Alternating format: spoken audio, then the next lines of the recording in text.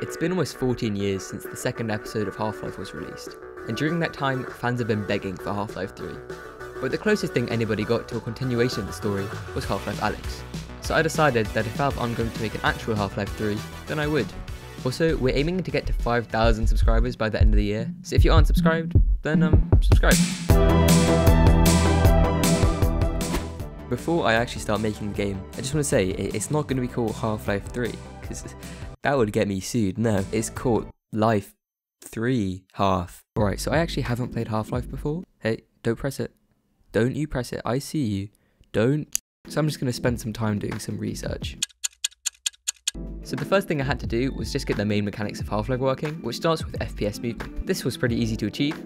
I just put a bean in the game and allowed him to move with a few simple lines of code. Now, one of the main ways you interact with things in Half-Life is using the gravity gun, so I decided to add that next. It was pretty straightforward to code, but I struggled to find a good free 3D model to use, and ended up searching the internet for a while before I found something I'm happy with. I've always just wished there was a game creation tool which automatically gives me tons of free models to use in my games. Introducing Core, the sponsor of this video and funder of my waffle supply. If you somehow haven't heard of Core, Core is the new game creation platform powered by Unreal Engine. It allows you to create high quality AAA games with no coding and without all the game breaking bugs. Core provides thousands of music, sound and art assets for you to use. There's also built-in multiplayer, so you can publish your game instantly for others to play. And if you do know how to code, you can even create your own game logic using Lua, as well as make your own scripts in 3D models. And hey, if making games isn't your thing, then don't worry, because Core has over 20,000 games made by its community for you to play. But here is the real kicker. Core is 100% free. Not only that, you can even make money with your games with the Core Perks program, which shares 50% of its revenue with Core creators. That is far better than the revenue share of any other game creation platform like Roblox or Fortnite Creative. So not only can Core put money into my bank account, but yours too. Many Core creators have already been able to pay bills, buy their dream cars, and quit their day jobs, all with the help of the Perks program. Personally, when I first used Core, I was taken aback by just how easy it is to make whatever you want. You don't need any code at all to make fun and amazing looking games.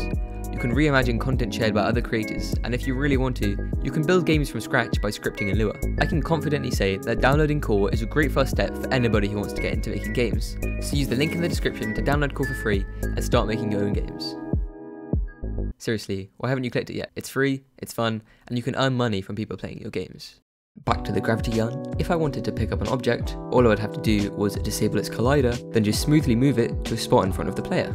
The next thing I worked on was the pistol from Half-Life, and at first I had this, which is a bit disturbing, so I fixed the positioning of the hands, and then remembered that I was using Unity's high definition render pipeline, which allows me to use ray tracing, so I decided to check how the ray traced reflections looked.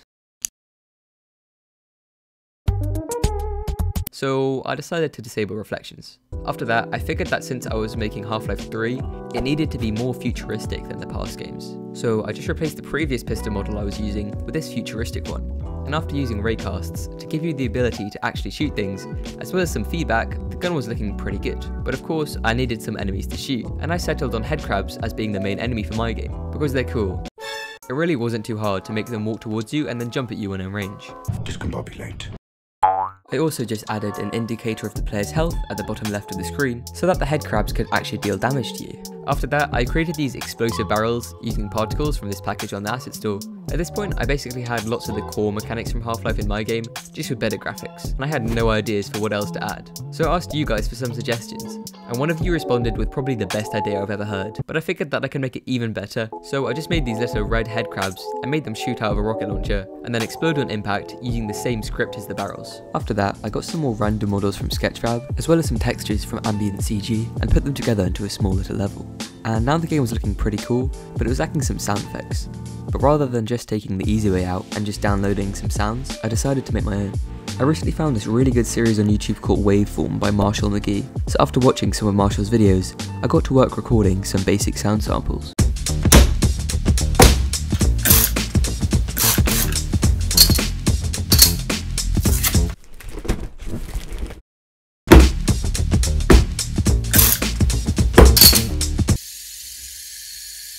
So I might have gone a little carried away with that, but then I had some pretty good bass recordings to turn into sound effects for the game. And here it is, the final game.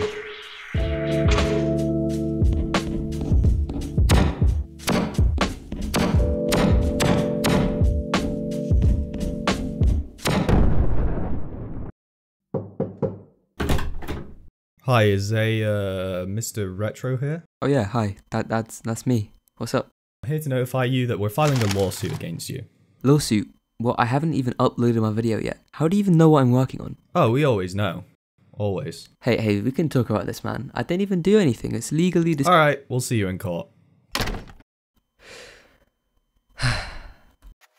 Hey, sorry for interrupting your scheduled retro broadcast, but he's busy dying of COVID at the moment, so I'm here to remind you to download Core at the link below, like the video, and most importantly, have a good day.